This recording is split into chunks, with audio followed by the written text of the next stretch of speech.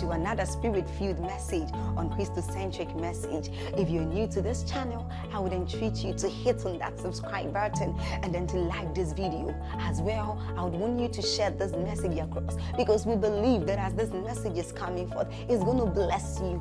Graces are going to be imparted unto you, and then God is going to visit your home. Thank you for watching. Stay blessed. Someone get excited in your spirit in the name of Jesus Christ. In the name of Jesus Christ.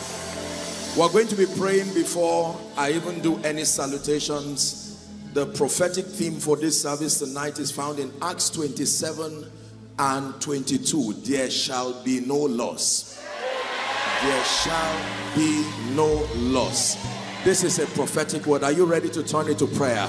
Lift your voice in 1 minute and begin to make declarations according to the word of the Lord. There shall be no loss. There shall be no loss. There shall be no loss. Oh God of signs and wonders, Savior, Redeemer, come and manifest your power. Oh God of signs, and wonders, Savior, Redeemer, come and manifest your power. Oh God of signs, and wonders, Savior, Redeemer, come and manifest your power. One more time. Oh God of signs, and wonders, Savior, Redeemer, come and manifest your power. Turn that into a serious prayer. Lord, manifest yourself in my life in an extraordinary way tonight by the power of the Holy Spirit. Give me an encounter. Give me an encounter. Let me experience the reality of restoration. Shameleka paratos sabranda beleka paratos kapredigesh. Rakate shala pratika parento shala kaparia katas.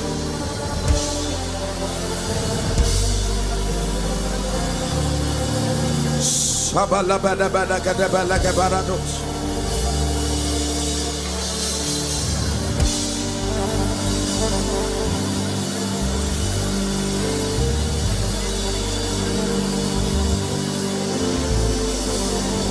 Da da da da da da da da da da da da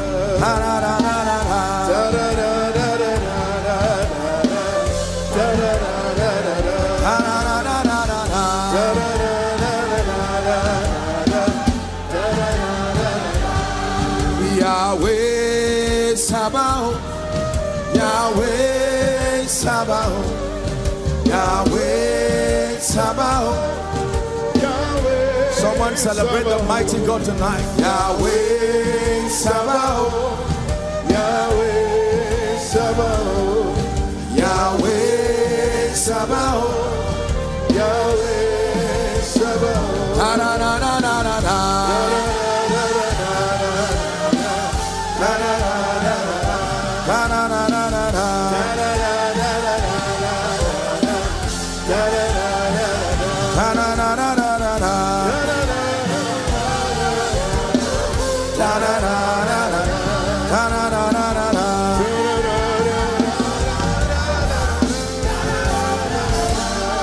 Psalm 71 verse 20.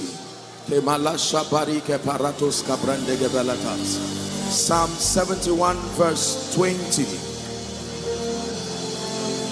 Thou which hast showed me great and sore troubles shall quicken me. Give us NIV, please. Can we have NIV or any other version?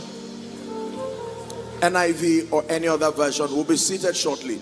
It says, though you have made me see troubles, many and bitter, you will restore my life again. From the depths of the earth, you will bring me up again. Is someone receiving this as a prophetic word?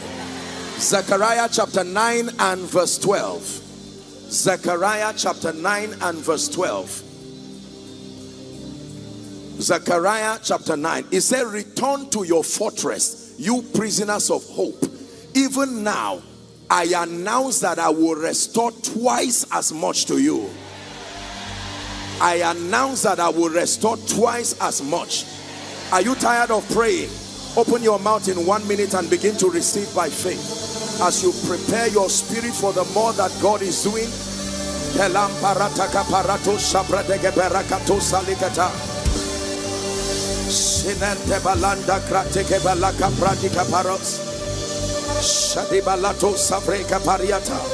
I receive restoration by the Spirit of the living God.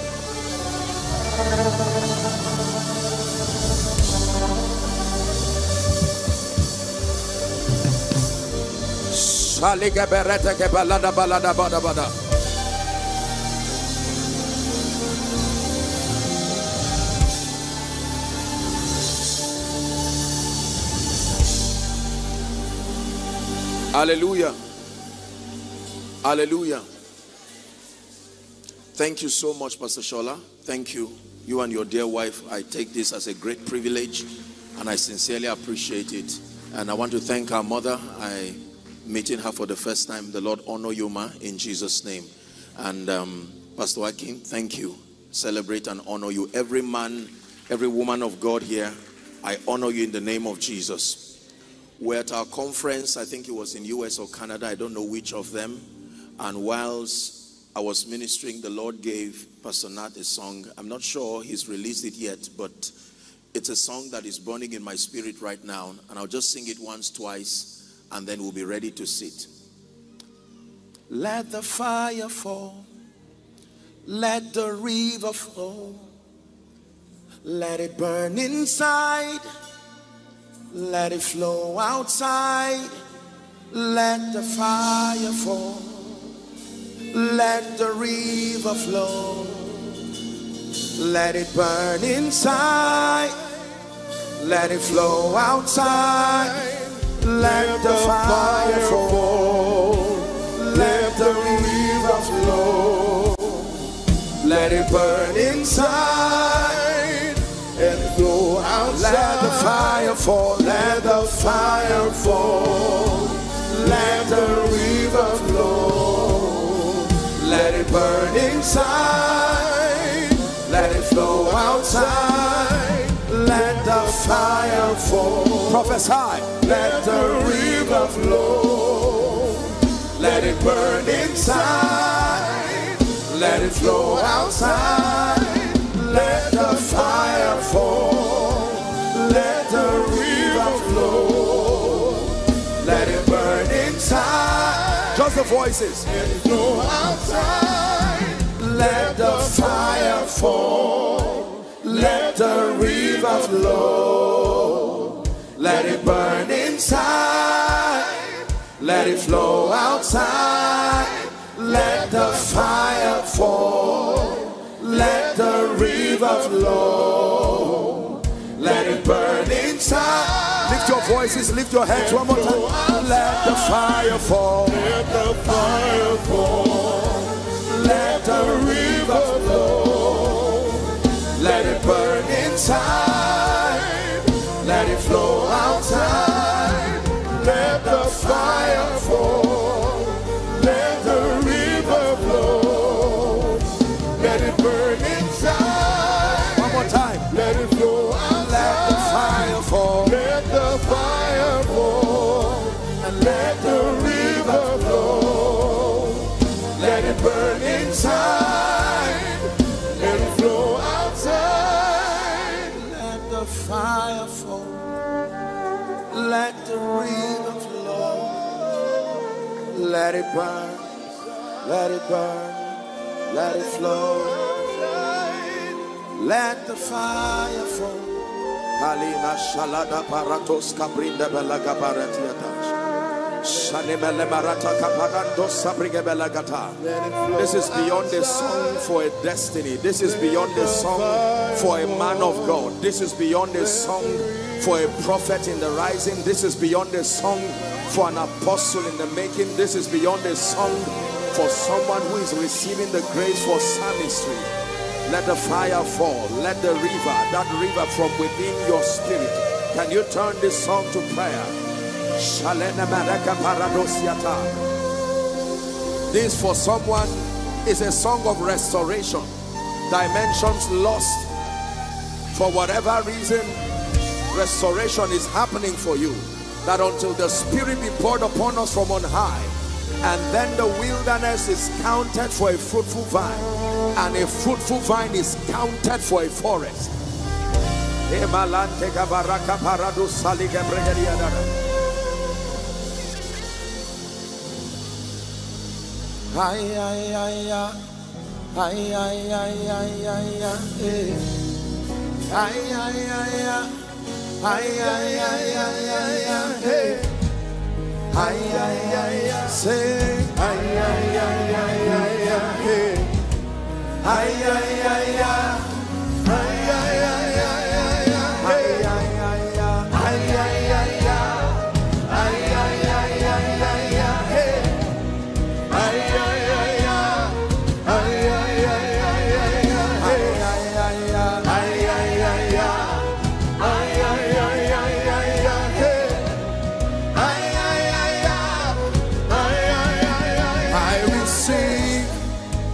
I manifest your power and your wisdom till the nations see Jesus lifted up,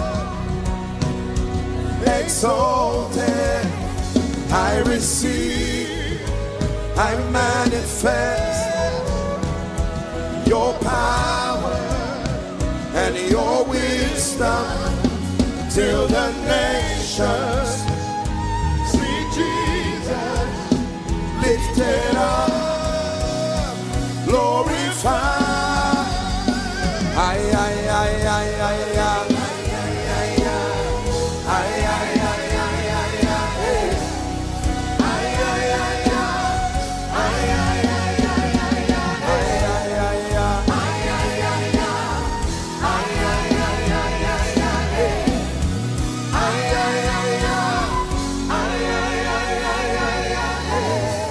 I want you to find a prayer neighbor. In just 1 or 2 minutes, you are going to prophesy that there shall be no loss. I make it a declaration of faith. There shall be no loss. In the name of Jesus, the Son of the living God, I make declarations by faith that there shall be no loss. There shall be no loss. There shall be no loss. The sound of mourning shall not be heard around your tent. Prophesy over someone, there shall be no loss. Here in this prophetic service, we make declarations over your life, over your destiny, over your Christian experience. The Bible says the path of the just is as a shining light that shines ever brighter, more and more, even unto the perfect day. Take a minute to make prophetic declarations. There shall be no loss. It says, an angel appeared before me, and as such there shall be no loss. There shall be no loss. There shall be no loss. The restorer is restoring. The restorer is restoring. The restorer is making all things new. It says, behold, I make all things new. Behold, I make all things new.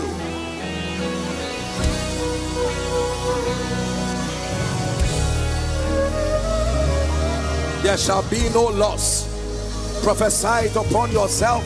Prophesy it upon your neighbor. From September to October to November to December, I decree and declare it's from glory to glory, grace to grace. In Jesus' name we pray. In Jesus' name we pray. Please be seated for a few minutes. I'd like you to be very sensitive. Be very, very sensitive. There shall be no loss. I heard this word again and again and again. There shall be no loss. For someone who has chosen to be a receiver tonight, I speak it over you. There shall be no loss. In the name of Jesus Christ. Every orchestration of darkness programming bad news for your family, for your children, In the name that is above all names, we declare it is averted by the power of the Holy Spirit. Hallelujah. Amen. We had a session in the morning, and let me encourage those of us who were not here, please do take some time to listen to the morning session. It's very, very important that you pay attention. We spoke a bit about commanding restoration using the force of strategic prayer. I said a few things in the morning. We considered for a reference Philippians 1 and verse 19. You still remember? It says, and I know that this shall turn to my salvation through your prayer and the supply of the Spirit of Jesus Christ. I know that this shall turn to my salvation. And I said a few things that prayer as a strategic weapon for commanding restoration does four things. Number one, I said that prayer activates the ministry of angels. Number two, that prayer allows you to exercise your will, your power to choose. It says, declare ye that thou mightest be justified, that I set before you life and death, blessing and cursing, and I advise you that you choose life so that you and your seed will live. The Bible says that you declare so that you are justified. Number three, we said that prayer allows you to receive counsel and direction from the Holy Spirit. Still remember? Yes. The Bible says, as they prayed, lifting up their hands in thanksgiving, the Holy Ghost spoke to them and said, separate me Barnabas and Saul. Separate me Barnabas and Saul. That when you take the time to engage in prayer, strategic prayer, you deploy the wisdom of the Spirit, and with it would come direction. Number four, we said that prayer activates discernment with respect to its ability to bring restoration. It activates discernment, helping us to escape satanic traps. Remember? Yes, that it was on account of that ability to discern, even through a dream, that the life of Jesus was spared, because Herod intended to find where Jesus was so that he would kill him. But the Bible says that the angel appeared and told Joseph and Mary, he said, to depart, that there are people who seek the life of the child. And when Herod died, it came again, that they that seek the life of your child are now dead, you can walk free. And that many people step into calamities in disguise because they lack the faculty, the fortitude for discernment. And so tonight we are looking as a prophetic service at there shall be no loss. Let me define for you what it means to lose. We are dealing with the subject of losing and losses. It will be very brief and then we'll begin to pray.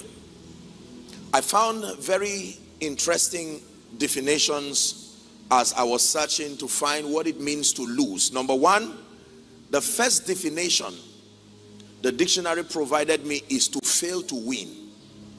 To fail to win. To fail to win. That you lose when you fail to win.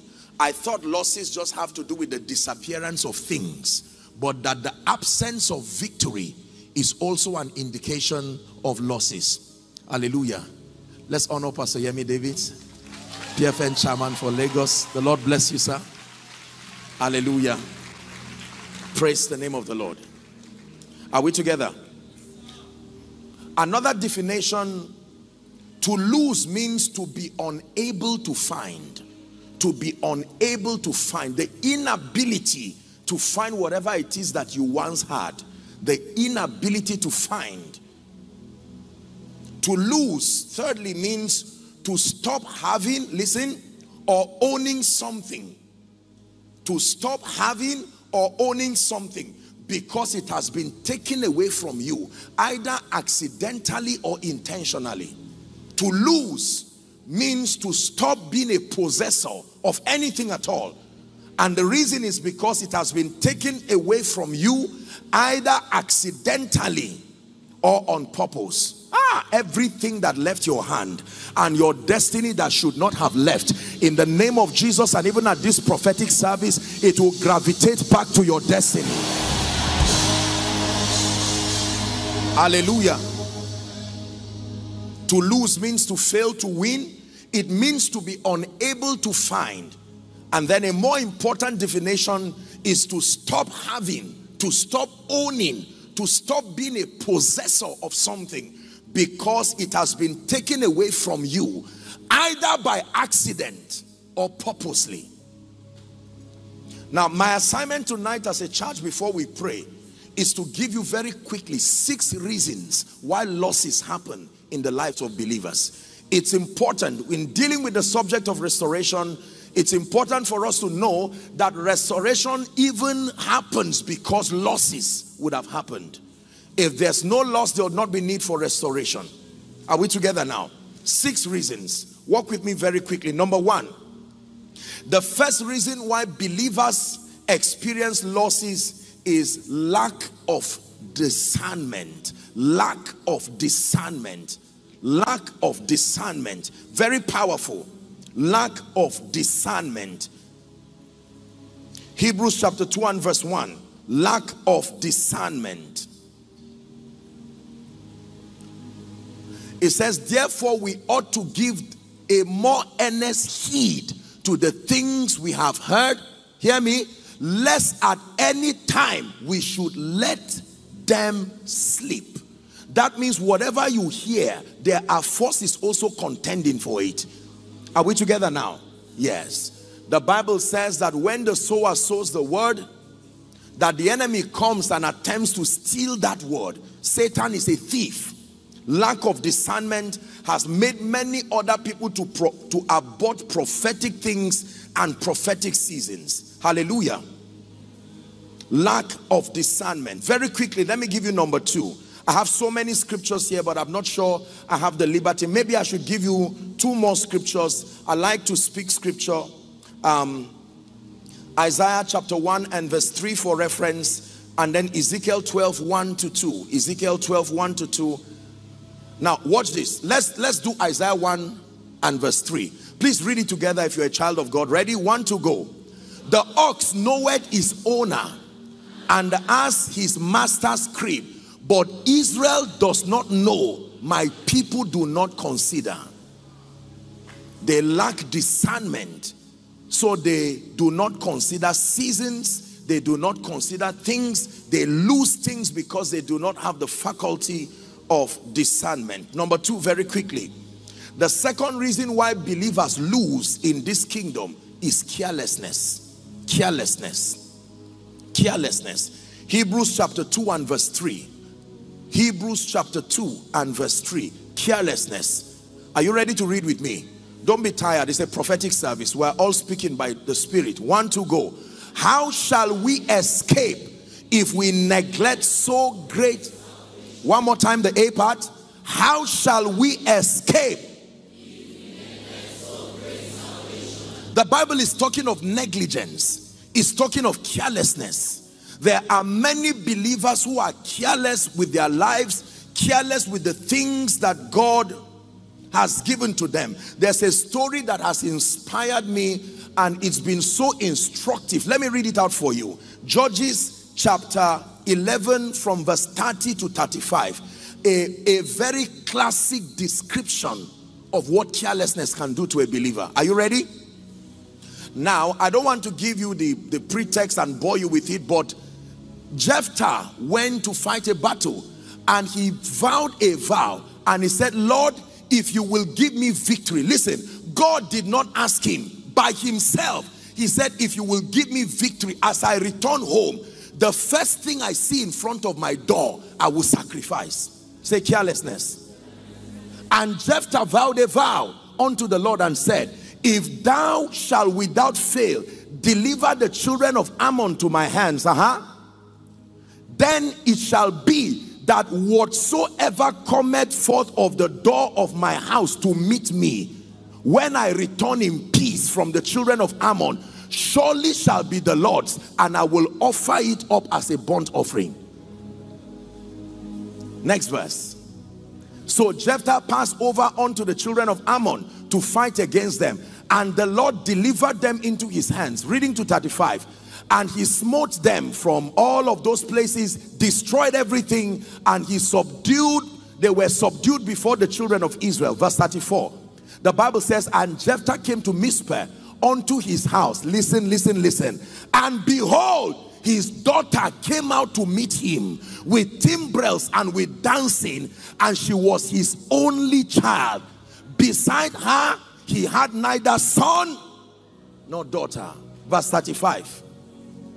And it came to pass when he saw her, that he rent his clothes and said, alas, my daughter, thou hast brought me very low, and thou art one of them that trouble me, for I have opened my mouth to the Lord, and I cannot go back. Say carelessness. There are many believers who are victims of ill speakings. There are many people who have brought self-inflicted woes upon their lives because of careless use of words. Are we together now? One of the ways to demonstrate perfection and maturity in the spirit is the excellency of your communication. The Bible says, and if a man err not in words, that man is a perfect man. The word perfect there means you have attained unto maturity. One of the indices to measure maturity, according to Paul's rendition in 1 Corinthians 13, is your speaking.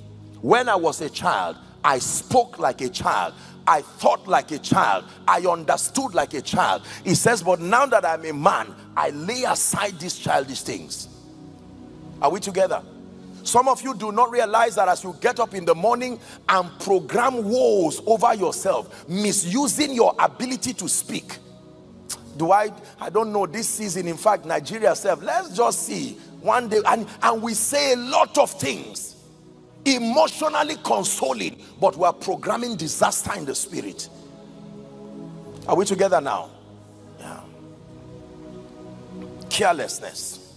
I'm praying for someone here. Any trouble that you got into as a result of the misuse of words, in the name of Jesus, may the mercy of God speak for you. It was Job that said, the thing that I feared most has come upon me. I do not believe it happens just because he thought it. It is out of the abundance of the heart the mouth speaks. Why does it look like I'm going to fail this year? And you keep saying it and keep programming it. The realm of the spirit does not care. The same way, if I jump here by mistake, gravity does not consider that it was a mistake. It considers that it was an intentional act, and I will pay for it even though it was a mistake. Hallelujah.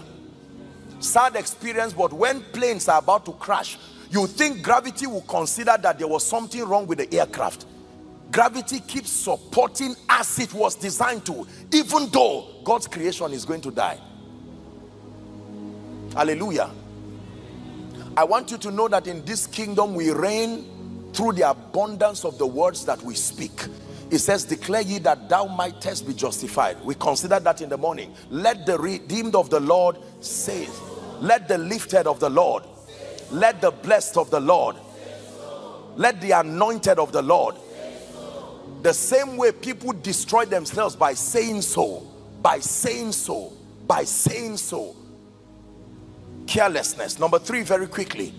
Why do believers experience losses?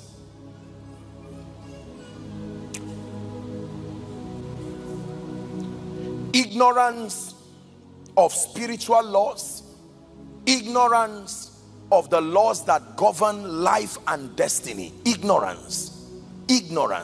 The third reason why believers experience losses is ignorance. Please look up, look up. Household of David, body of Christ, lend me your attention for 1 minute. Do not make a mistake to believe that life just functions without a system that coordinates it. As haphazard as life looks, it is an interplay of spiritual laws. Are we together now? That people don't just rise, people don't just go down, helpers don't just come, trouble does not just come. There are laws that govern every outcome in the believer's life, good or bad. Your assignment is that through strategic mentorship, the ministry of the teaching priest, you are open to the variety of the kingdom laws. The Bible calls them the mysteries of the kingdom. These are the keys that grant you dominion in experience. Job chapter 38 and verse 33, please. Let's read it from NIV or NLT. I even prefer NLT if we can have that. Ignorance of the laws of the spirit, the laws of the kingdom. Let's read it together. Are you ready? 1, 2, go. Do you know the laws of the universe? Can you use them to regulate the earth? It's a question God was asking Job. KJV says, knowest thou the ordinances of heaven? It says, canst thou establish the dominion using those ordinances? Favor does not just happen. Trouble does not just happen. Are we together now? Yes. The power of witchcraft does not just prevail arbitrarily. No, the blessing does not just happen. They are regulated by laws. Ministry does not just grow. Stagnation does not just happen. I am saying every outcome in your life, whether you know it or not, there are spiritual laws. So when you see a believer's life invincible, a life worthy of emulation, it is not just the love of God that is the difference. For the same Lord is rich unto all those that call upon him. The difference is that, for one, they have laid hold on eternal life in experience by engaging the laws that produce profit, that produce victory. Ephesians 4 and verse 18. Back to KJV, thank you. It says, having their understanding darkened, being alienated from the life of God that is in them through the ignorance, the blindness of their minds. I'm praying for someone. Let the season of ignorance come to end in your life.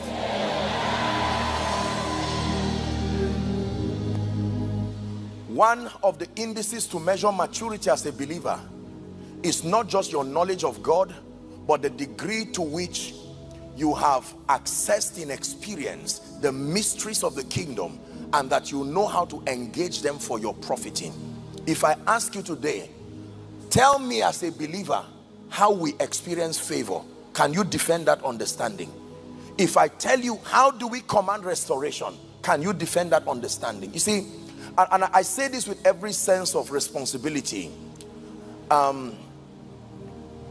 We must begin to vet the basis of our confidence as believers. Let it not just be that we are priding over longevity of stay in church. We must probe sincerely whether we are laying hold onto the truths that make for victory. You can be 10 years in a church, and that is wonderful, but it is the degree to which you have accessed light. That is the degree to which you will arise and you will shine. Are we together? That you've been sitting for a long time does not automatically get you up.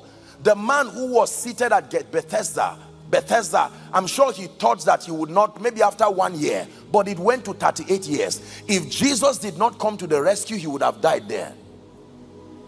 It says, arise, shine, for your light is come, and the glory of the Lord is risen upon you. I'm praying for someone, the grace to contend for light, to know the laws that control the outcomes you desire. I declare, may God open your eyes to know them. It was Apostle Peter who taught us, and here's what he said: according as his divine power hath given us, how many things? All things that pertain unto life and godliness, he says, through the knowledge of him that has called us into glory and virtue. It says, whereby are given to us exceeding great and precious promises, that by these promises we might be partakers of his divine nature, having escaped the corruption that is in the world through lust. Light. John 1:5, the light shineth in the darkness, and the darkness comprehended it not. Hallelujah.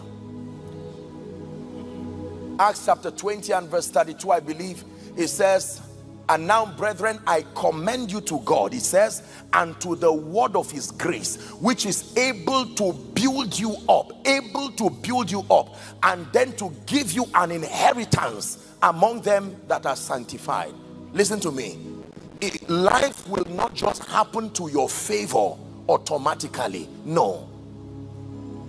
Dominion is a product of knowing and engaging light. There is a body of truth that is connected to every result you desire. Apostle, I desire promotion. Don't just desire the outcome. You must learn the body of light that has been allocated for that outcome in the spirit. I desire to excel in ministry. Do you know the keys that are responsible, that make for excellence? You see, when you understand the laws of the Spirit, your confidence will not be on your results. It will be on the fact that you have capacity to reproduce it.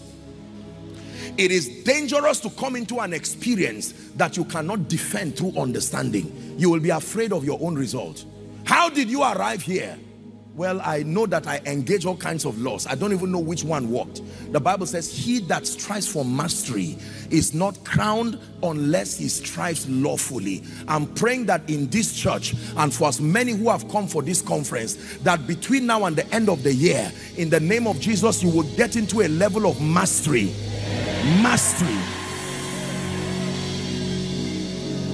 With the intelligence and the mastery of a consultant, you can diagnose another believer's condition and recommend with intelligence what spiritual principle he was missing and what needs to be added.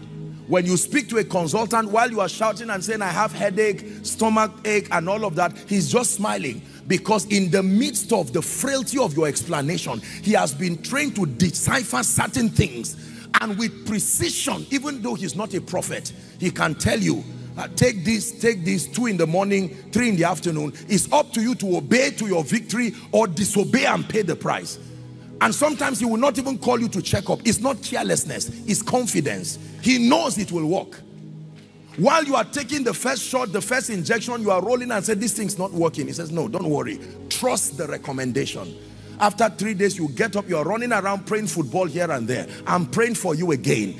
In the name of Jesus, where the devil has cheated you because of the bankruptcy of light, where you have blamed God for things you should not blame God for, I'm praying, may your eyes be open to find light. And speaking about light, let me digress for a minute and say this. Pastor Shola, the Bible says that was the true light that lighted every man. Not every light is true light. You know that light is true in its ability to drive darkness. Any information you have and you cannot show the darkness it drove is a waste of time. It's not true light. Did you get what I said? Yeah. There is light that can look like a semblance of light, but it may not produce power. It says that was the true light. And if it is true light, the Bible says it lighted how many people? Every man. Light is not for some men. It's not for men of God. If it's light that came from God, it is profitable for every destiny that engages it. That was the true light.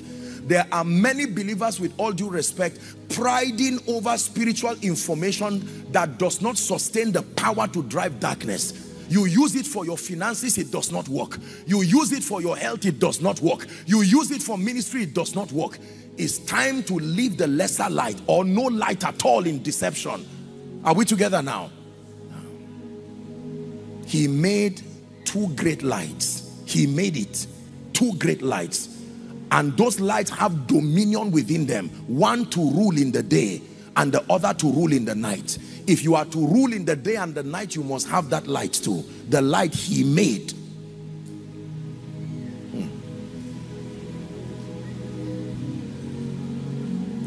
Who is learning? That the third reason why people experience losses is ignorance of the laws of the Spirit, ignorance of the laws of the kingdom. Let me give you number 4 quickly. Why do believers experience losses? Number 4, are you ready for this? Abuse and misuse. Matthew chapter 25, 14 to 30 is a long read. I won't bother going there. Abuse and misuse, classically demonstrated in the parable of the talent. Remember that parable? The Bible says he gave unto one 5 talents, he gave unto one 2 talents, he gave unto one 1, and then he went away. The Bible says the guy with 5 went and traded it and had 5 more, making 10. The guy with 2 went and traded it and had 2, making 4. But our lesson is from this, our man who had only 1 talent. You see that now? The Bible says the guy was angry. Do you know why the master rebuked him? He had 2 people in front of him to learn from. There was no excuse for failure. The guy whose failure would have been justified was the guy with 5, because there was nobody to teach him. The guy with 2 most likely learned from the guy with 5, because their results show they produce after their kind. The guy who had 1 would have come with humility to learn. I'm sure the master would have given them more from where he got the first one. But he was angry at the size of what he was given, and with carelessness and misuse. And then when the master came, commended the 2, look his arrogance. He says, I know you are a hard man. You like to reap where you did not sow. And so you like to gather where you have not planted. And so instead of wasting your talent, I decided to bury it. Here it is.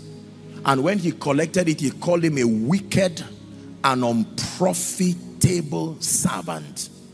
Wicked and lazy, careless servant. It says, you know that I reap where I do not sow. You would have at least put it in the bank so that I would get some interest from it. Are we together? Let me tell you this. Everything God gives you that you misuse and you abuse will be taken away from you. I hate to say this, but not all losses are demonic. There are losses that are as a result of God's own system of managing the casualty you are becoming. So he will rather withdraw that blessing and have you learn some things so that those that follow you will not be destroyed by your carelessness. Are we together now? It is dangerous for people to misuse and abuse and still make progress, because the people you mentor will be mentored after that misuse. There are people who have misused opportunities, abused relationships. Are we together? Certain doors, for some of us, there are doors that have been closed now. It's not necessarily demonic. It's that you abuse those opportunities. God granted you access that by your qualification you should not have had. And he granted you access to the ears and the hands of great people. And when you saw people who were by far higher than you meeting and discussing destiny, national things, you came in with a lot of abuse and misuse. So you called the CEO and said, I'm happy to know you are my father's friend. And the man said, who is this? He said, I'm the son of that man who came to your office. How can I help you? I just want to greet you. Your cloth was nice. And the man says, what is this? And because of that, he closes a door for your father. He said, I gave you a number and you gave it to your child. If he does not know the value of sacrifice, then start again as you learn. Who is learning? There are people who, let me tell you, every time a door closes towards you, the key is honor. Dishonor is what would have closed that door. Dishonor to God, dishonor to men, dishonor to principles. I want you to look back.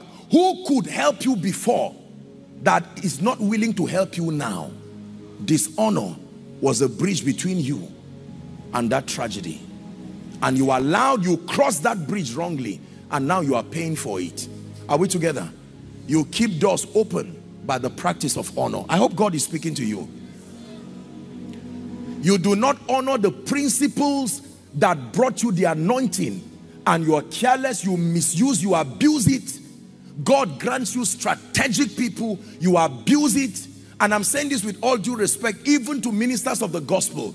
God will trust you with great members, wonderful people, exceptional people. You abuse that privilege, you pay the price again. The first time God will chisel the stones for you, but the second time, Moses, you will use your own hand, and then you will see that what you call favor is not cheap. For someone, you came to church to learn wisdom. There are relationships you need to quickly go and mend, because God has scheduled your lifting through those relationships. But abuse and misuse. You get into a place and you meet someone, and while they are discussing, all you are doing is trying to take a selfie. You just want to capture their faces so that you will say you were there. And whilst unknown to you, all those who can help you are watching you. And you show by your ignorance that you are not truly ready for that realm. They exit you out with honor, and you stay there for a long time.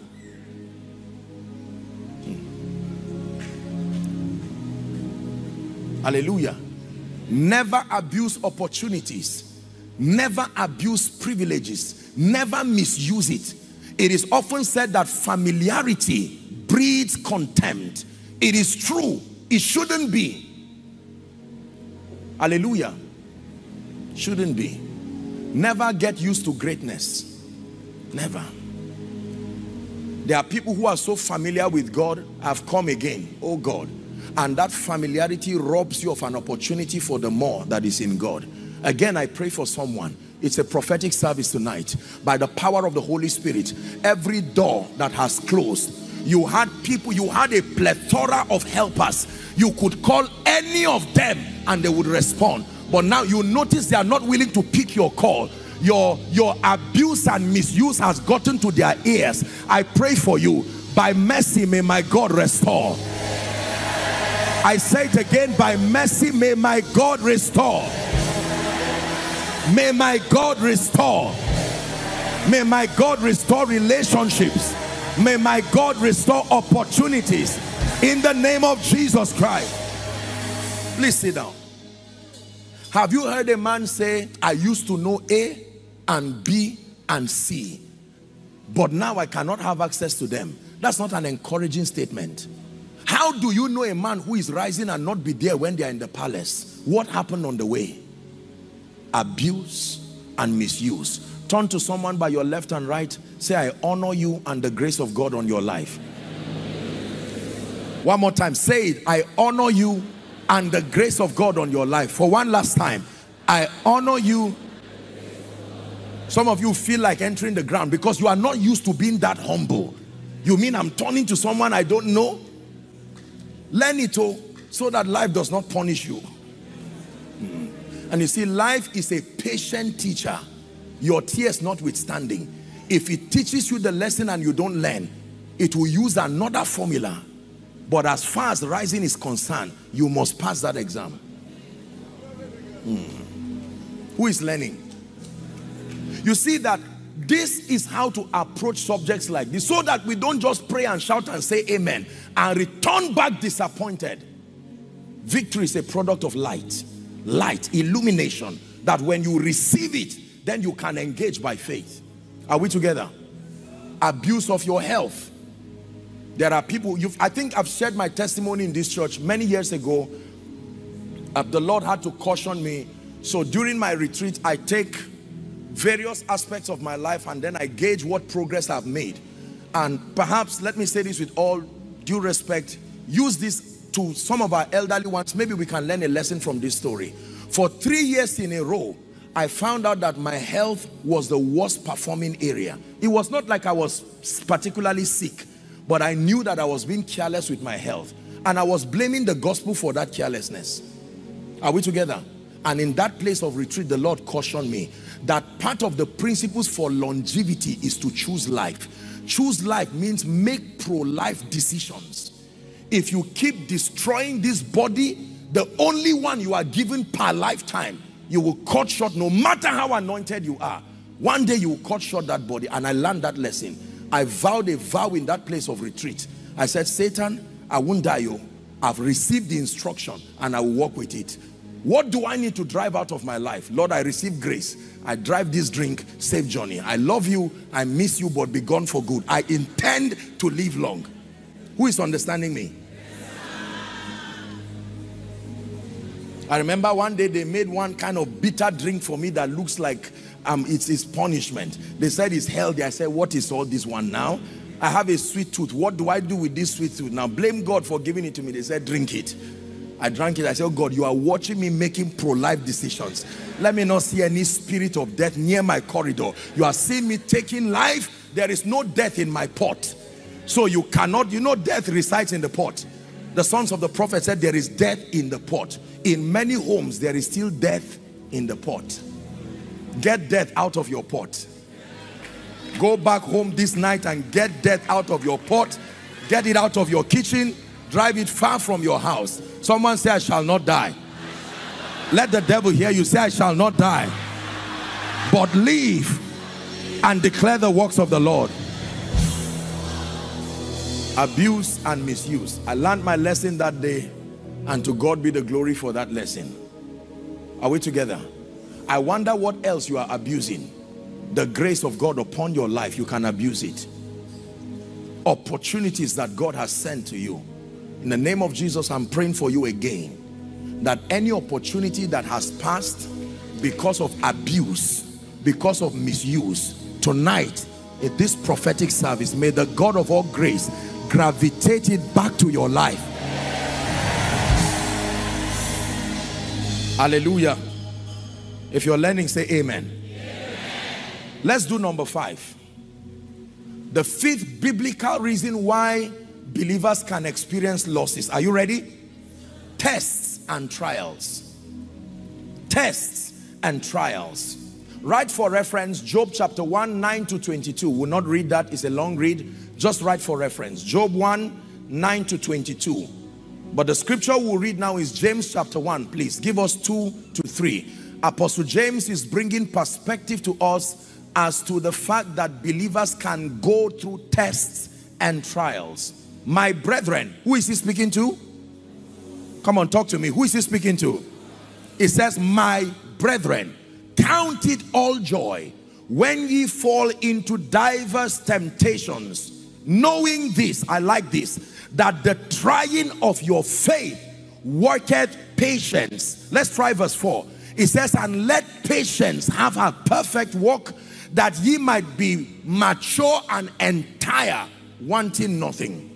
While it may not be easy for us to admit, let me tell you the truth.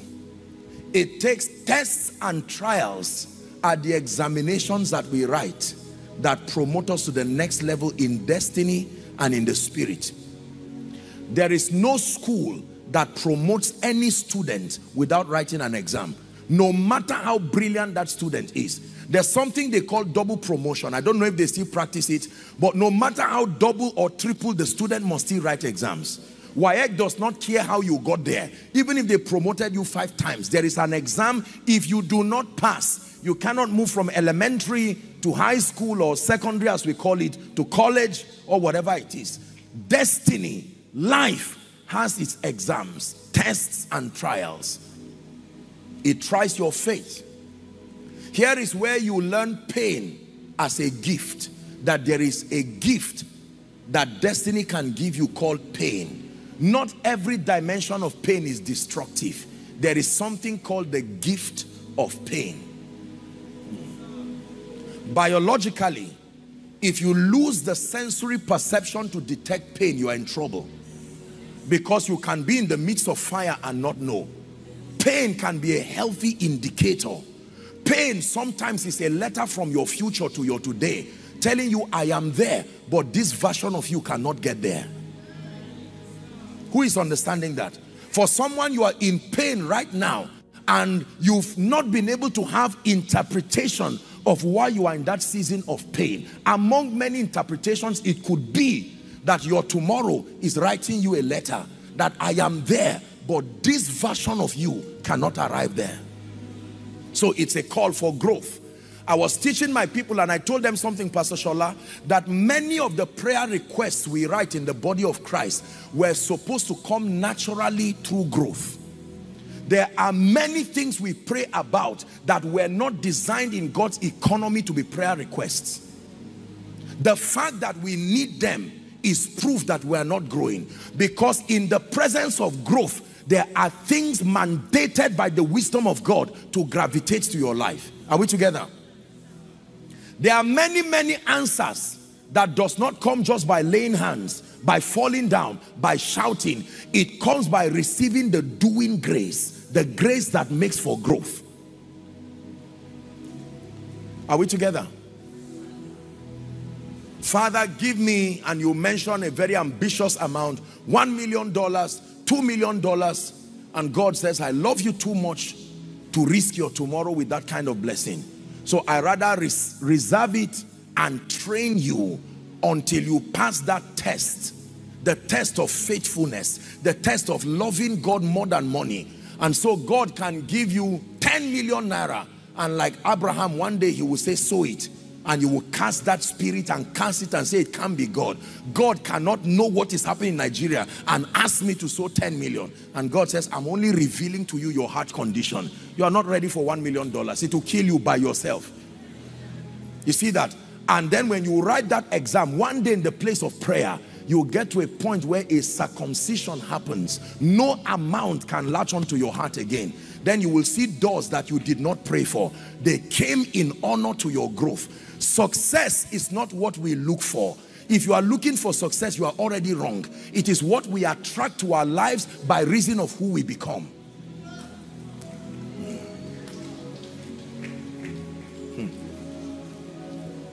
Are we learning? There shall be no loss. In the name of Jesus.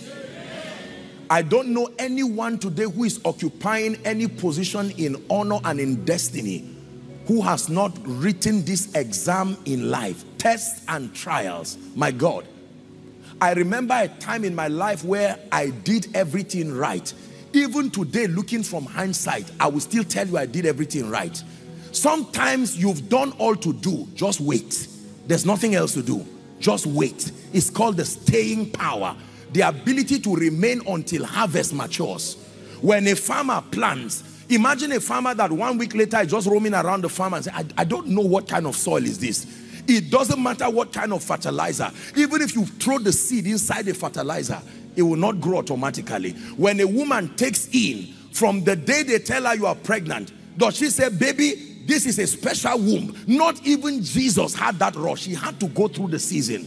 There are certain things that are not demonic attacks.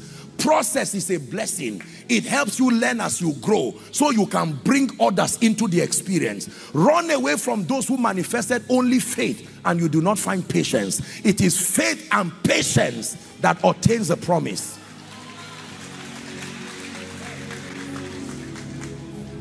Tests and trials. Apostle, why do I love the Lord? I was trusting that God will give me a car. This is September. I'm still trekking from my house to household of David, and I'm a faithful worker. And every time Pastor Shola keeps releasing blessings, people are coming with testimony. Yes, count God faithful. He's teaching you how to love him in the midst of nothing, so that plenty will not affect your relationship. Who is learning? If you only thank God because there is plenty, you are a hypocrite. You must know how to kneel down in plenty or nothing, so that those who look at you will not even know the difference. They don't know when there's food or there's no food, because your praise never changes. Your prayer never changes. Your consecration never changes. Your passion never changes. I will not forget, Lord, your benefits. I will not forget, Lord, your benefits. I will never forget, Lord, your benefits. I will never forget. I will not forget, Lord, your benefits. I want to say something, and please do not misunderstand me. Be careful as you desire to help men. There are times that in a bid to help men, you will abort seasons of training. Don't let compassion, Satan can use compassion as a weapon to destroy the making of a champion. Did you hear what I said? This is not to fuel greed, but there are people you want to help and you feel a restraint. Honor it. God knows what he's doing. Let the man trek to church. There is something he needs to know. That man trekking to church is going to be a pastor over 5,000 people with 100 branches. If he cannot build his faith, refine through fire. Don't over pamper people into weakness. Let them grow. Let them learn God. Let them know what it means to command blessings without a job. Don't over pamper people. You don't like what I've said? Sorry, oh, you invited me here. Let me tell you, if you say there's no loss, I'm showing you the dynamics. My God, when you call people generals, they have been forged through the fires of affliction. There are people who don't fear trouble. They died sins. Sins. Only those who are alive fear. And men don't die twice. It is appointed unto all men to die once. You choose the kind of death you will die. Are we together? There are some of you, someone just insults you and you are crying around and you are saying, God, use me around the nations. God said, no, no, my dear son, no, no. One insult and you are crying and you want God to grant you the anointing. Are we together? Someone prophesy, say, I will grow. Say it again, I will grow. My God. There are men like Paul in prison. Paul was never, I do not find any time in prison where Paul was specifically asking God to bring him out of prison. He was not even concerned. In prison, he was thinking about the church. I hear that you guys are misbehaving. Just to let you know, I will soon come out. And when I come out, I will pass through your street. Paul for you. What sort of a man is that? Peter came out. I mean, if you were bound like Peter, as soon as you come out, you will leave and say, God, I'm going on 1 year sabbatical. I will come back, but I need to rest. The Bible says, as soon as he showed himself to them, I've come out. He left them praying and went to the next assignment. These were men who God built. Let me tell you why our generation of Christians are weak. There is something we need to adjust about our theology. Our theology is responsible for our weakness. Are we together? The way to the throne is the cross. The prison is where both good and bad people meet. When you find people in the prison, don't be quick to talk. You may be talking about Joseph. Not everybody in the prison is a criminal. Not everybody on the tree. There were 2 thieves, not 3 thieves. One was a savior, 2 were thieves. So when you see everybody going through seasons of tragedy, don't conclude that it's because their prayer lives went down. Don't conclude. Are we together now? There are people who are writing their exams. When you come to an exam hall, the first thing they write is no noise, no phones, no nothing. Only a foolish student will be browsing during exams. You drop that thing there, even at home, because you are writing your final medical exam. It can determine whether you'll be called doctor or something else. For some of you, you are in a season as a man of God. You love God. The people you have trained are already in ministry, and God is saying, wait behind. Lord, what is the name of what we are doing? Wait. Okay, at least let my friends invite me so I can get a little encouragement. And God says, that's what I want to kill. That your purpose for ministry is honorarium. It's not me that you will serve that way. Wait, let me deal with you and bring that circumcision. A day comes, you say, God, even though you slay me, I will trust you. And God says, you pass the exam. You can go now. You can go now. For some of you, during that time of tests and trials, God cuts away envy. He cuts away flesh. He cuts away. You see that now? No stamina. I've watched a lot of people, because we're in Zaria, I watched a lot of people pass through the military school. And some of those guys, you will see them so weak. And as soon as they cross that gate, sometimes they can start booting them. And their parents almost want to say, come out, don't worry. We'll go to one mission school. And you will see the frail child. And you are almost like, what kind of officer is this? Give him 5 years. When you watch that child, the sickly, fearful child, 5 years of intense military training, and you see him, he doesn't fear. They say they are shooting around and he's just smiling at civilians. Something has happened to him. There is an engineering God is doing in your mind to help you survive the end times. Don't just cry and keep binding and casting everything. Man of God, stay. You are not the first who went to preach without honorarium. Don't let bitterness kill you. It's too early. Stay and learn. Apostle, I think I'm too anointed to be an usher. And God says, go and be an usher. Then they post you to scrub toilets. And you look at yourself and say, I was a campus president. Abba! And the people that I led are still in that church. God says, do it. Do it. He won't stop. He won't stop till you look just like him. He won't stop. He won't stop till your life looks like him. God is raising mighty men in this place. God is raising sons and daughters in this place. And he won't stop. He won't stop till I look just like him. He won't stop, he won't stop till my life looks like him. Prophesy to someone, say stay. Say stay. Say hold on. Tell him build stamina. Yes sir, the journey is far.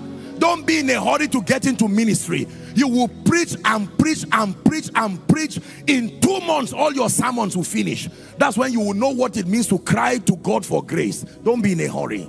Keep building that bank. Eat, for the journey is far. The journey is to the nations. Eat. When God is saying don't worry, keep eating. I don't know why I'm staying here, but this is a prophetic word for someone. Don't compare yourself with others and say, look what God is doing and I'm still here. No.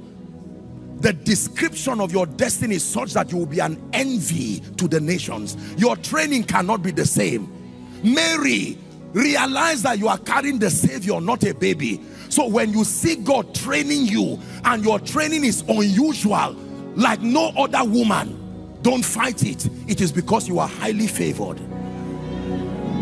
That is God's definition of favor, that you are exempted from several things. The Bible says, Paul teaching that the parts of the body that are considered more glorious are hidden. There are many of you who crave for visibility, and there is a place for that. The reason why God is hiding you is because of the kind of honor that is going to be poured upon your life. He's preparing you like a trophy. When he's done, the nations will see an example of what a yielded vessel looks like. Are you learning? Praise the name of the Lord. Let me give you the final one and then we'll pray. Is someone ready to receive tonight? Tests and trials, count it all joy.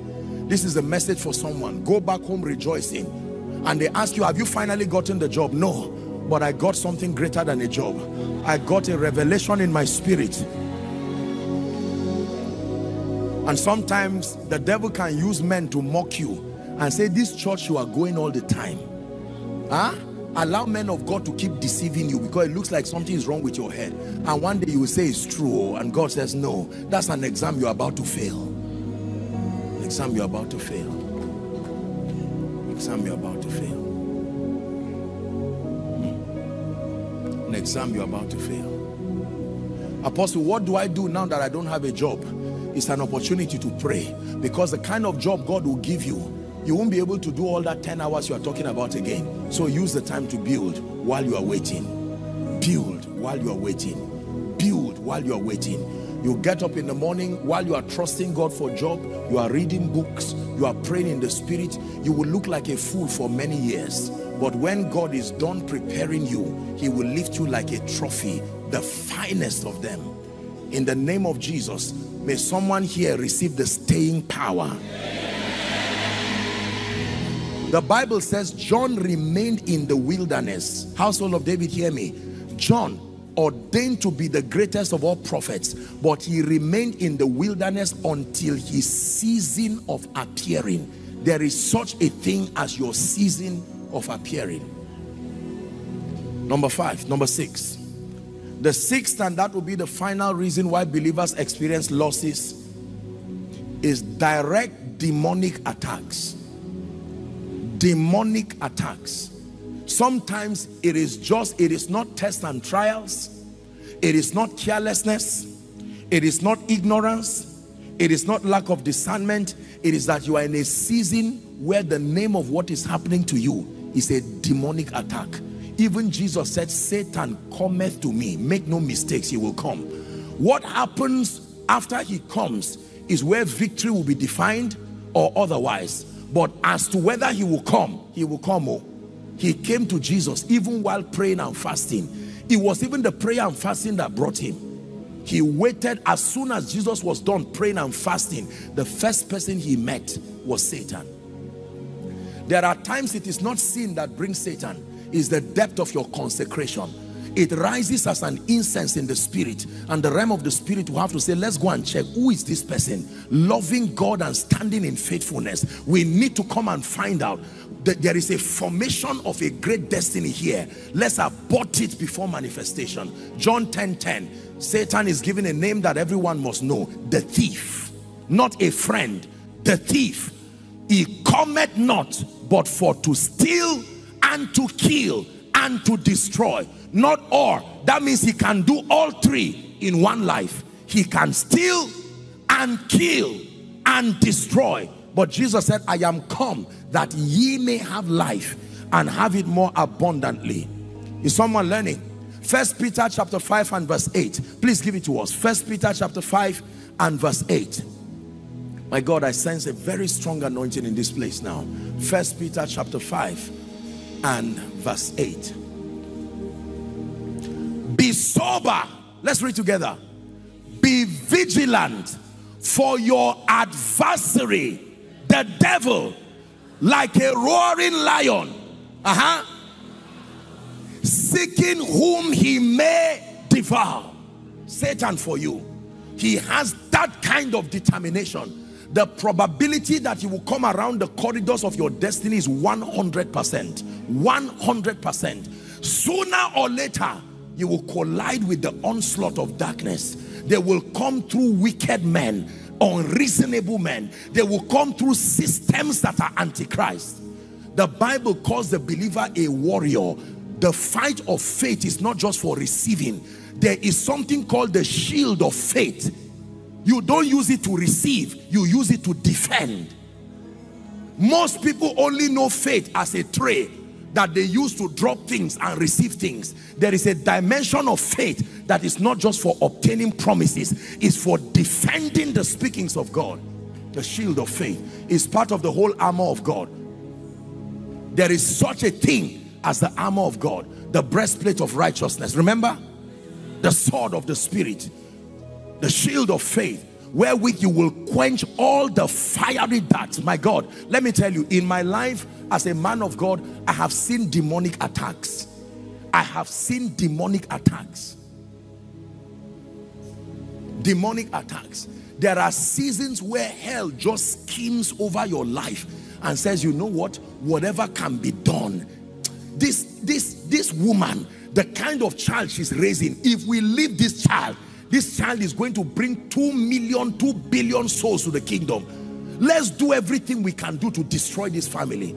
And some of you will say, who did I offend? I'm giving you the answer now. It's not about offending anybody. It's about being at the epicenter of God's program. There are many of you, Satan knows more about your destiny than you.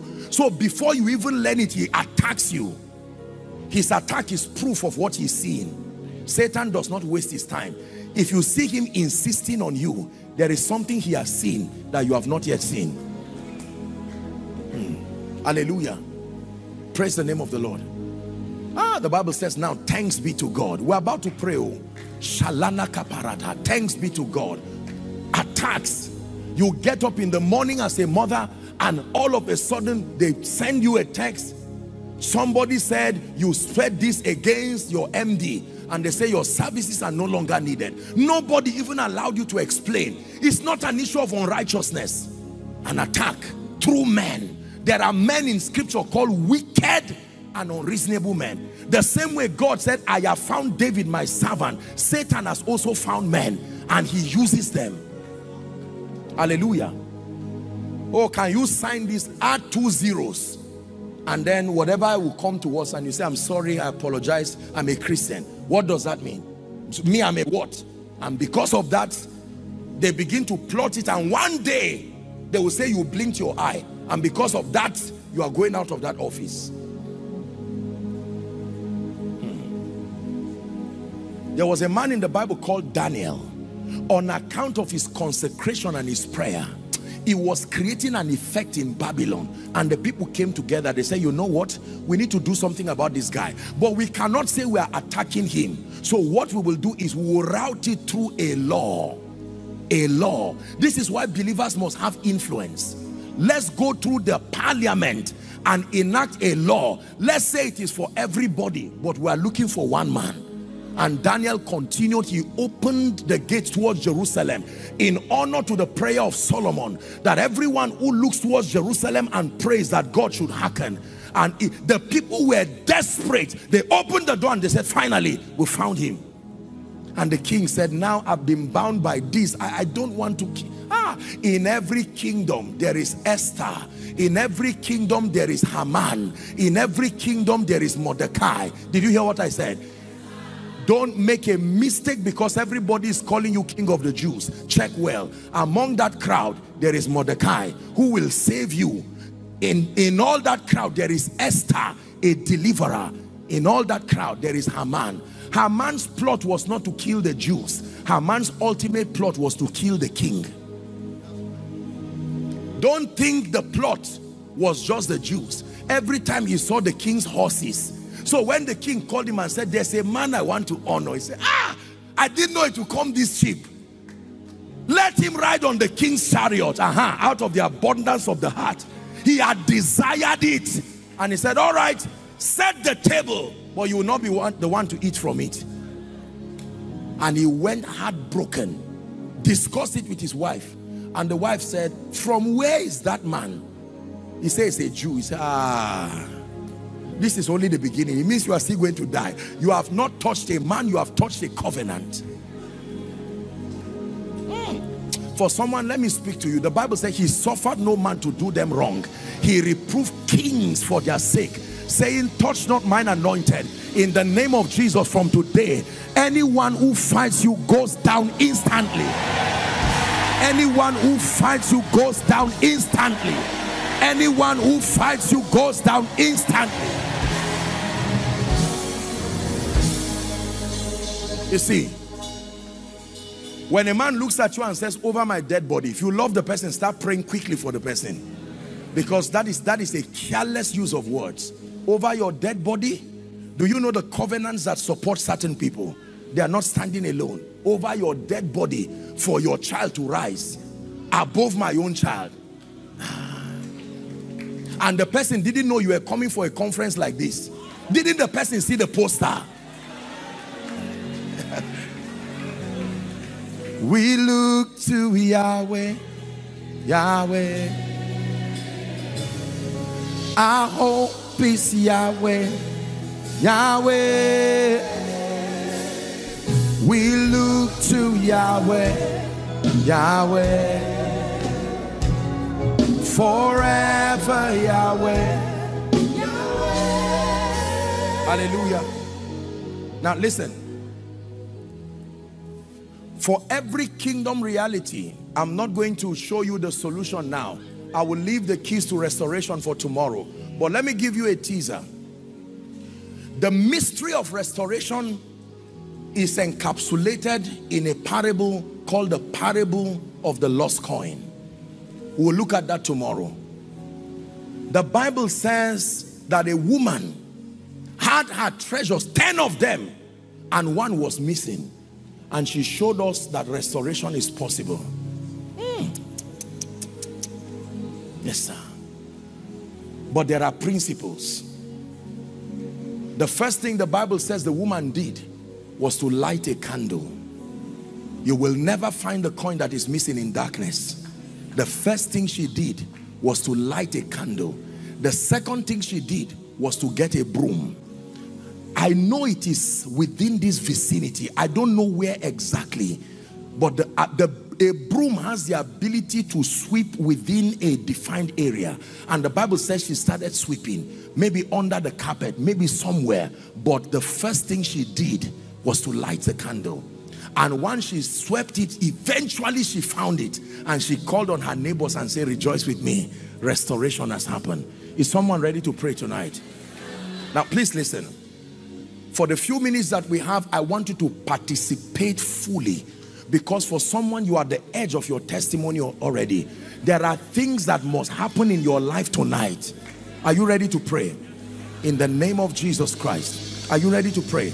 Let me show you one scripture, hopefully, and then we'll pray. Psalms 116 verse 8. It's a scripture. I just had to add it. In fact, we're doing a fasting and prayer tomorrow, and it's one of the scriptures that we're using back home, and the Lord just placed it in my heart to bring that scripture here tonight. We're going to pray it. Please shout it as loud as you can. 1, 2, go.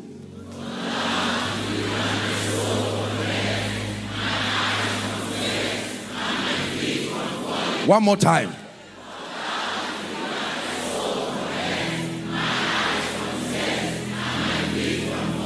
These are 3 kinds of problems you must pray to never come to your life.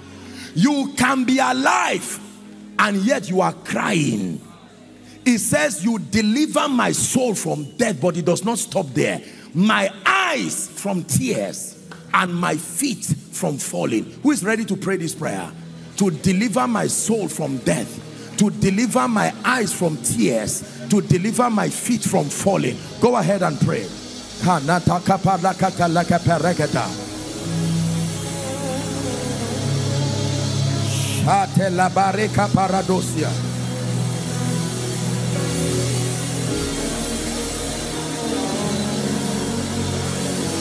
My God shall supply all my needs according to his riches in glory. He will put his angels charge over me. Jehovah Jireh cares for me, for me, for me. Jehovah Jireh cares for me. Someone go ahead and pray. Jehovah Jireh cares for me. Jehovah Jireh cares for me. My God shall supply all my needs according to his riches in glory. He will put his angels charge over me. Jehovah Jireh cares for me. Jehovah Jireh cares for me. Jehovah Jireh cares for me. Someone take a minute to pray. You deliver my soul from death. You deliver my eyes from tears. You deliver my feet from falling.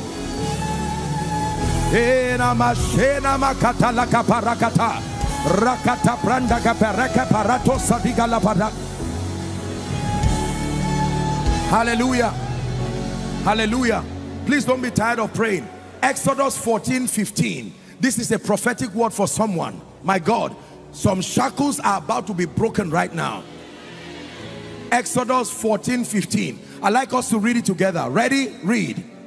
And the Lord said to Moses, wherefore criest thou unto me? Tell the household of David that they go forward. Someone say, I go forward. Turn it into prayer. Begin to pray. I go forward. Come on, do we have believers here? Pray. I go forward.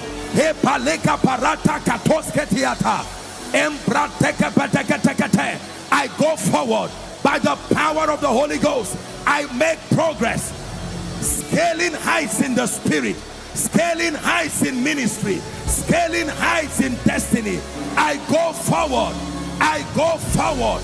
The Red Sea notwithstanding, I go forward. Pharaoh's chariots notwithstanding.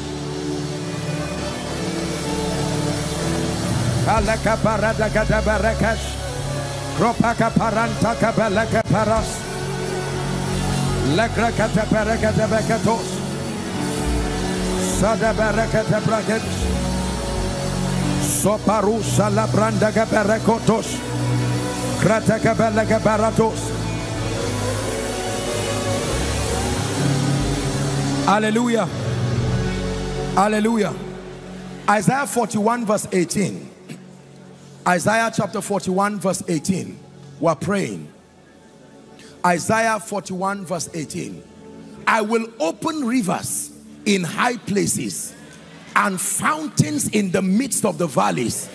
I will make the wilderness a pool of water and dry land a spring of water. That every dryness in my life, in the name of Jesus, let there be restoration. Let the desert land become a pool of water. Open your mouth and pray. Pray, believers.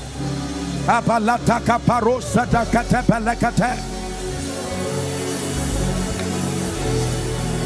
Krapeneke belendeke prakoto sogoto pelekate.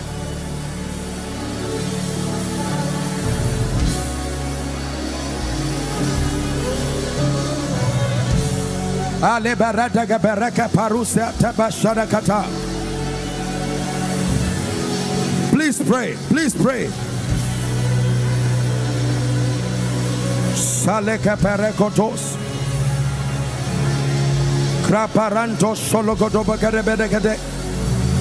In the name of Jesus. In the name of Jesus. Jeremiah 30 verse 17. I want to use this opportunity to pray for the sick now. And as the river flows, it begins to bring every dead thing to life. It's the life-giving river. Oh, let it flow right here, right now. Da da da da da da da da da da da da.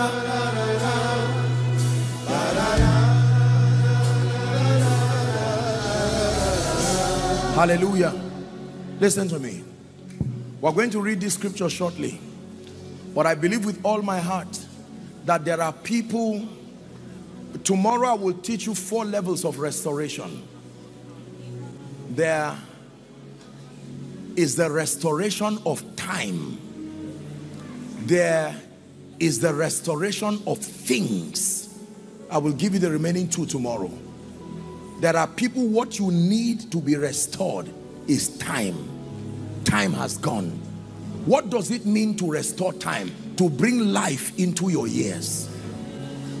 Because when time passes and you cannot justify achievements within that time, it's called retrogression, it's called delay.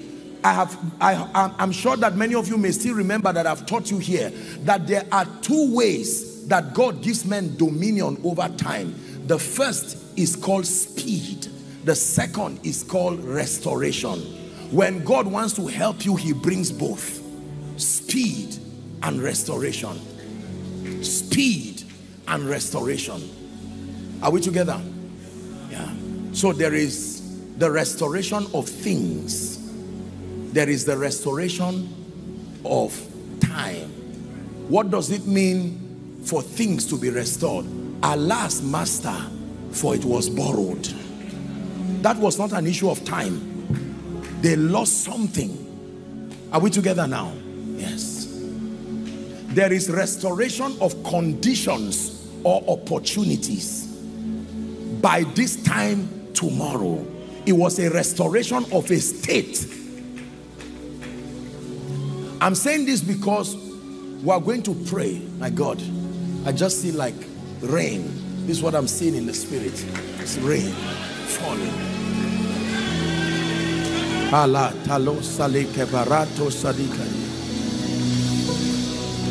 Let's read it together, and I'm going to pray for the sick. I have a few minutes. I beg for a few minutes. 1, 2, go.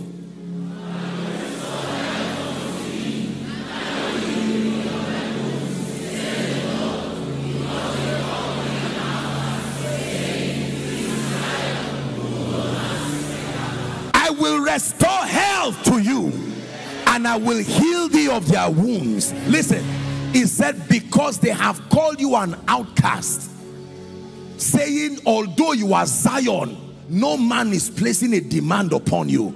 If you want to understand this, you need to know what happened to sick people in ancient times. They were alienated. They did not stay in the city. Are we together? They stayed outside of the city. And if they saw people passing, they would have to cry, unclean. In other words, don't touch me. So the Bible says, I need to bring you healing. There is something, there is a cancer. It may not be physical, but there is a demonic embargo upon you, that those who can place a demand, when they see you, they go away from you. Even though you are the Zion of God, I will heal you. So as I'm praying for the sick, you may not be sick in your body, but anything in your life that can impede your progress. You're a man of God, greatly anointed, but there's no one placing a demand on that grace.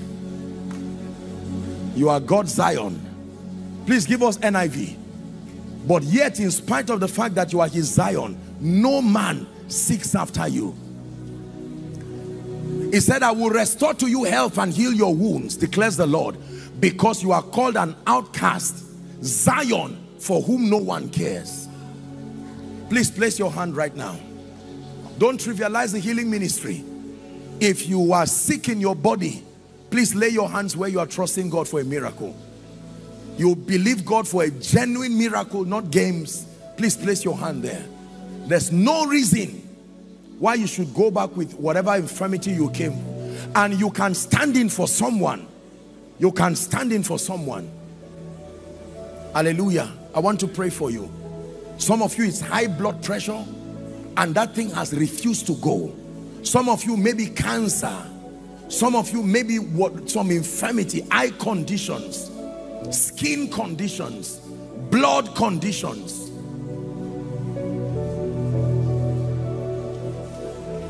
Place your hand there. I will restore. Healing is an expression of restoration, bringing your body back to the state that should be, so that you can serve the purposes of God. I want to pray for you right now. Please look at me. How do you receive healing? Number one, by the hearing of faith. Prophetic words are going to come. Be healed. When you hear that word, it's not an empty word. Number two, you receive before you have. Receiving is a spiritual reality. You don't receive with your hands. No. You cannot have what you have not received. The Bible says in Mark 11:24, it said, verily, verily, I say unto you, what things soever ye desire, when ye pray, believe that thou receivest them, and thou shalt have them. Many do not have because they have not received. You receive by faith. You receive in joy. You receive with thanksgiving. And then you have.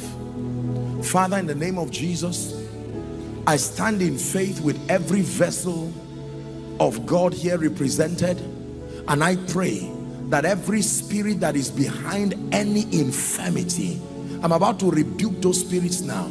In the name of Jesus, I declare that anyone here who is under the influence of any strange spirit sponsoring sicknesses and infirmities, in the name of Jesus, be set free now. In the name of Jesus, be set free now. In the name of Jesus, Marakato Sadeka Balakapa, Krateka Pareke Sapianaka, Shatepalakape, Sabada Sekete, Krateka Parata Kaperiata, Arike Shanika Barante Baratos Yata. Every spirit, I curse you now. I curse you now. I curse you now. I curse you now by the power of the Holy Ghost. Now, in the name of Jesus, back pain be healed. Back pain, anyone with back pain, I declare be healed now. Be healed now. The Lord is healing someone of back pain. Be healed now. Be healed now. Anyone with any growth, palataka parata, I'm seeing fire, growths. I just mentioned growths and I saw fire.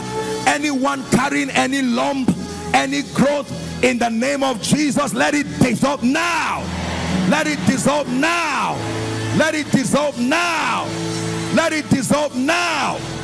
By the power of the Holy Spirit, every blood condition, whatever is wrong with your blood, may your blood be cleansed now.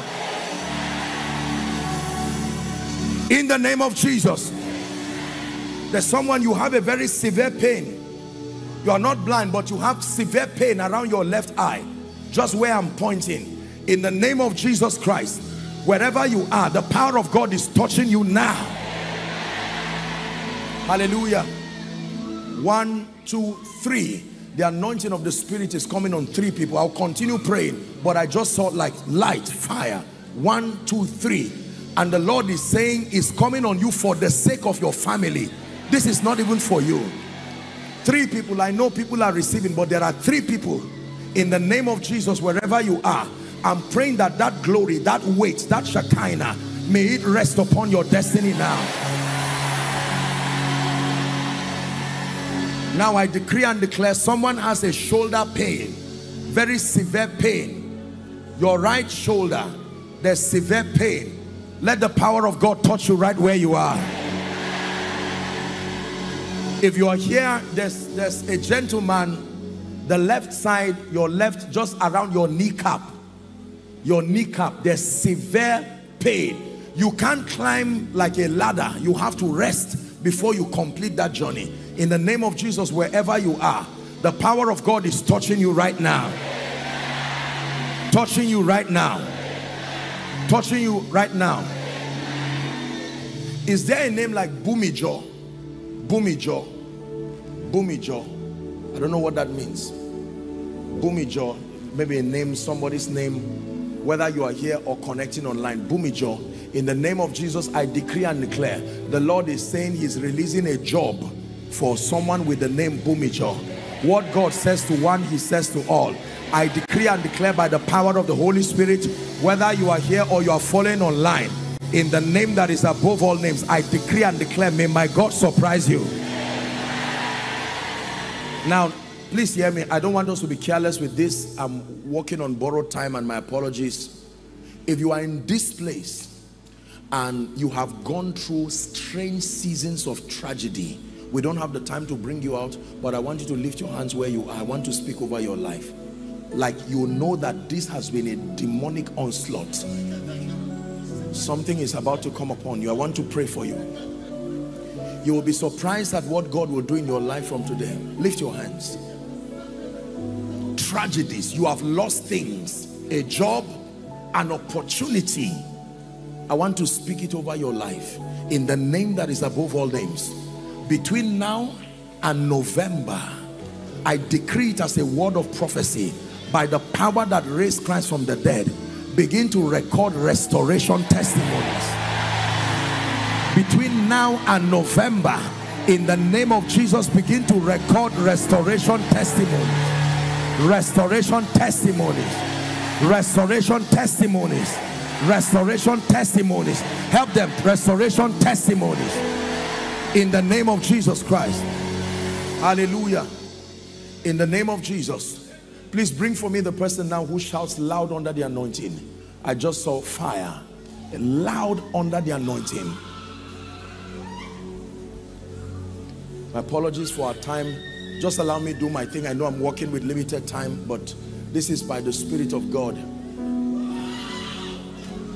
Please, if you can bring, there's a reason why I ask you to bring them.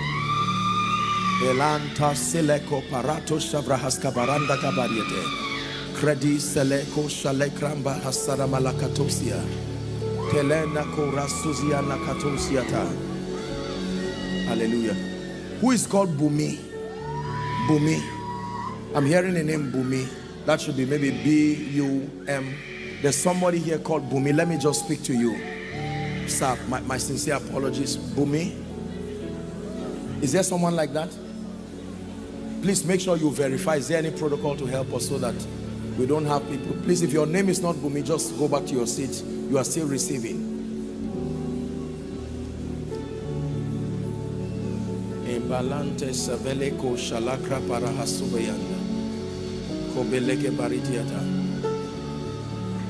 Hallelujah. Please look at me. Who works in UBA? United Bank for Africa. UBA. I just saw the logo of UBA. And the Lord is telling me to speak increase. This has to do with promotion. Who is that? UBA. Is there someone like that? Come and receive your promotion by faith. UBA.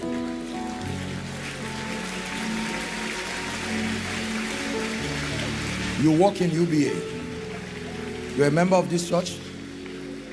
You work in UBA. I'm not saying you work in a bank. You work in UBA. If you work in a bank, you can receive from your seat. UBA. Are we together? Do you believe in the power of prophecy? Look, not everybody is fake. Oh. Let me tell you straight to the point. Don't think that everybody is fake. No. Don't trivialize the investment in the spirit. The power of God is coming on one of you who is on the line now. I just saw like oil just coming on the head of one of you. Behold, the glory of the Lord. Behold the glory of the Lord. Behold the Lion and the Lamb. Young lady, look at me. The power of God is coming upon you. I curse that influence, everything responsible for backwardness, out of her life now. The name of Jesus.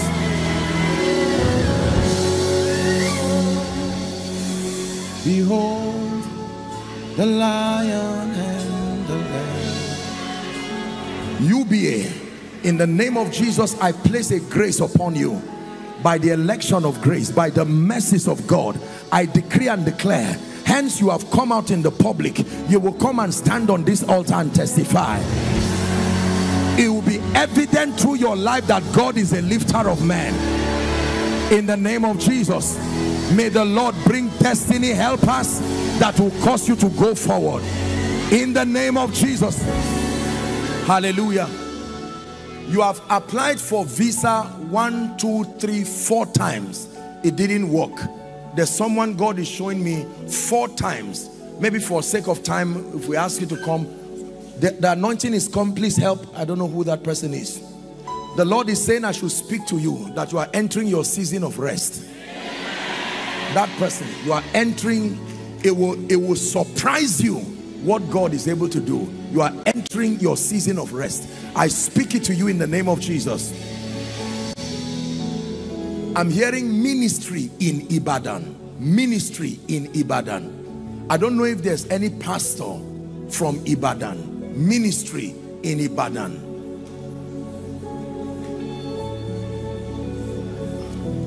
You are a pastor? From where? Your own ministry? You work with somebody? Okay, I will pray for you, but this is, I'm seeing like an overseer, someone who is doing a work, but it is Ibadan. Perhaps the person is following online, or maybe the person will listen by way of rebroadcast.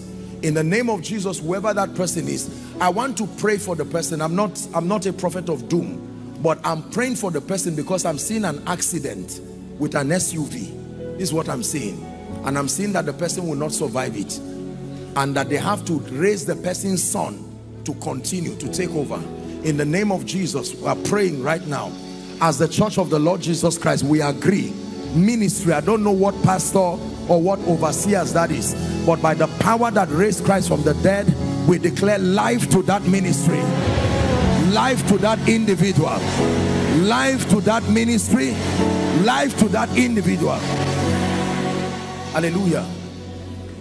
Sir, I would have told you in secret, but the Lord is saying I should tell you in the open. I'm seeing you and your wife meeting some Indians. I don't know what this is about, but it's going to be a major door. Indians. This is what I would have said it in the office, but the Lord is saying I should say it in the open so that the members will hear. Indians. I don't know whether it is business, whether it's ministry, but I know that it's for your lifting. Indians. I'm seeing a man and his wife and a daughter.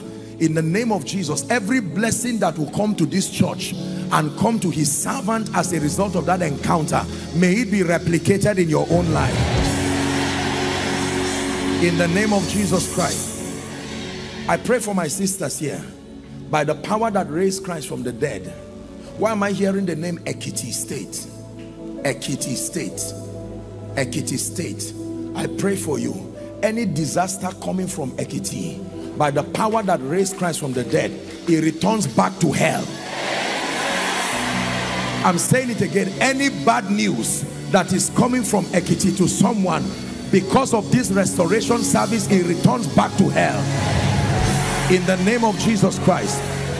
For those of you who are in front here, I stretch my hands towards you and I decree and declare, for the various reasons, I don't know what it is that the Lord brought you out here for, but one by one, may the Lord sort your lives. One by one, may the Lord sort your destinies. In the name of Jesus. God bless you. Return. Please, I'm led to pray for someone. Your sister has a child with autism. Your sister, not you. Your sister has a child with autism. You are the person? I'm going to pray. Where is she? She's in Ife. With autism? Yes, her first son has autism. Oluwajomiloju. What's the name? Oluwajomiloju, that's the boy's name. I'm sorry, sometimes, you know, we probe people like this because we just want to make sure that people are not playing games and saying all of that. So I hope you're not embarrassed, right? What if your sister has a child with autism? From where? It's in Ikorodu. Ikorodu. How about you, madam? From Asaba. My sister is in Asaba. I'm going to pray. We are going to agree. How many of you know that the Lord is... Do you know, I truly believe, I may be wrong, but this autistic thing is an attack on a generation. This is not a medical thing. The devil wants to produce a generation of children who are not correct, because whether you like it or not, one day their parents will go to be with the Lord. It's an attack. In the name of Jesus, can I speak over someone? You're a lady here, lay your hands on your womb and declare that in the name of Jesus, you will never give birth to a child that will cause you pain. You will never give birth to a child that will be the reason for your sorrow. You will not be like the mother of Jabez, in the name of Jesus. And I pray for everyone here, whether you have children or they are yet to arrive, I decree and declare healthy children, healthy children, healthy children, healthy children, healthy children, in the name of Jesus. Let me request, maybe as a second to the last function, please, let's stretch our hands over these people in 1 minute. Pray like you are praying for your own child. We are speaking as a family of faith. If God identified them tonight, it's because he wants to help them. And for someone who is following online, we are praying right now, believing God for healing for autistic children. Father, you are able to save to the uttermost. Bring health and cure. Bring health and cure. Rehabilitate the minds of these children. Those with speech problems, those with hearing problems, those with coordination problems, in the name of Jesus, be healed. In the name of Jesus, be healed. In the name of Jesus, be healed. In the name of Jesus, be healed. Hallelujah. I declare by the power of the Holy Spirit, you have all come here by faith. In the name of Jesus, that is the same way you will come out to testify. May the Lord honor his word concerning your life. In Jesus' name. Please return back rejoicing. Return back rejoicing. Now everyone, please lend me your attention. I want to give someone an opportunity right now to know Jesus. Our time is spent, but I cannot allow that we return back. Please keep standing, everyone. Let's honor the altar call. An altar call is not a funeral service. It's an opportunity to help someone know Jesus. This is part of the initial mandate of every man of God. In order of priority, it is the greatest. Every time you have a people gathered like this, I saw other people outside. The Lord himself adds daily as many who should be saved. Now please listen to me. My dear brother, my dear sister, it pays to know Jesus, then to love Jesus, then to serve Jesus. You cannot love a God you do not know, and you cannot truly serve a God you do not love. So it starts with knowing him, then loving him, then living for him. I want to use this 1 minute to give someone an opportunity. You are saying, Apostle, if you will let me, I am ready unashamedly to make that declaration. And for someone here, you are saying, well, I remember making this call, but in all honesty, I cannot say my walk with God is intact. I need restoration. It says, restore unto me the joy of salvation. I'm going to count 1 to 5. Wherever you are, don't be ashamed. Don't wait for anyone to be the first. I want you to leave your seat and run to come and stand here as an act of faith that you are serious with Jesus. Where are those who need Jesus? I begin my counting now. Let's encourage them as they come. 1,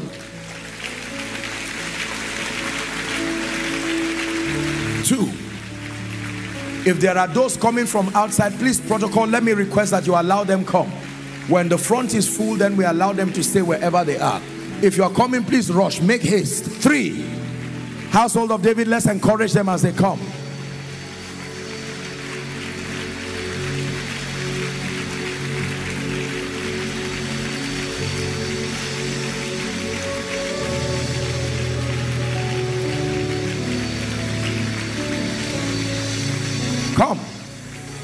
4. Apostle, I want to come, but I'm not sure if I'm saved. Join them. You can have tonight the assurance of salvation. God bless you. Keep coming. Keep coming. Celebrate salvation. I see people coming from outside. Household of David, are you celebrating what God is doing? I see people coming from outside. God bless you. God bless you. God bless you. God bless you. God bless you. God bless you. Male and female, God bless you. Young and old, God bless you. Hallelujah. Now, please, let me have your attention, all of you. If you are yet to receive a slip, I see counselors passing a slip. You can lift your hand if you are yet to receive a slip, and a counselor will just pass you that slip.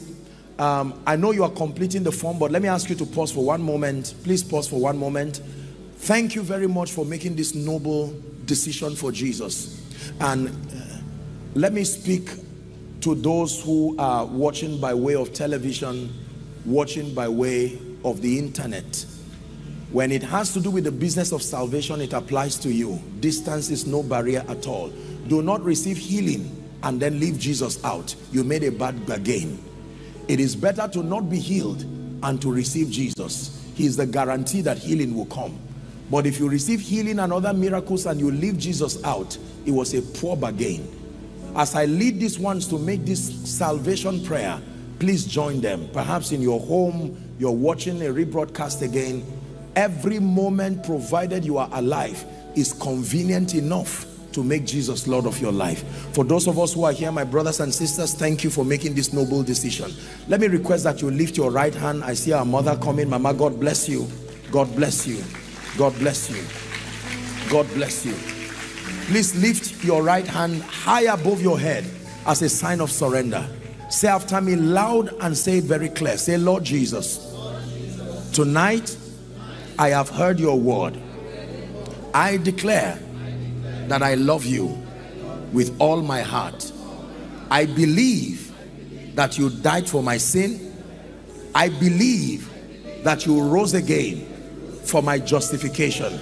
Right now, I receive Jesus into my heart as my Savior, my Lord, and my King. I declare that the power of sin, Satan, hell, and the grave is broken over my life. From tonight, I'm a child of God. I go forward ever and backward never. Amen. Keep your hands lifted. Father, thank you for these ones. The Bible declares that as many who will come to you, you will in no wise cast away. I decree and declare in the name of Jesus Christ, upon the confession of your faith, I declare your sins forgiven. I call you bona fide recipients of the life of God. The grace to live the victorious Christian life I release upon you right now. And I declare that from tonight you go from glory to glory and grace to grace. Amen. Now please, all of you, look at me. I will want you to go to my left. That will be your right from where you are. There are counselors who will have a word with you. They will pray with you, and then you'll be able to complete your form. Let's honor them as they go. Let's honor them as they go. Keep clapping. Let's honor them as they go. Hallelujah. Praise God. Praise God. For someone here, by tomorrow morning, you are returning to church with your restoration testimony. This is not an empty confession. I speak it to a believer. I speak it to a receiver. May the Lord coordinate the forces of heaven for your sake this night, that you will wake up tomorrow into a restoration testimony in the mighty name of Jesus Christ. I hope to see you in church tomorrow. We're going to have a great time again, still dealing with the business of restoration. But for tonight, may the Lord bless you. In Jesus' name we pray. Hello, beloved in Christ. We hope this message was a blessing to you. I would want you to do something for us. If you are new here, kindly hit on that subscribe button for us, and then like this video as well.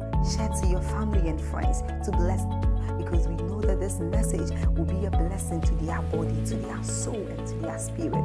We would need you to do one thing for us too. Tell us in the comment section where you were watching us from, and then if you've got any testimony for us, kindly share with us. Thank you for watching.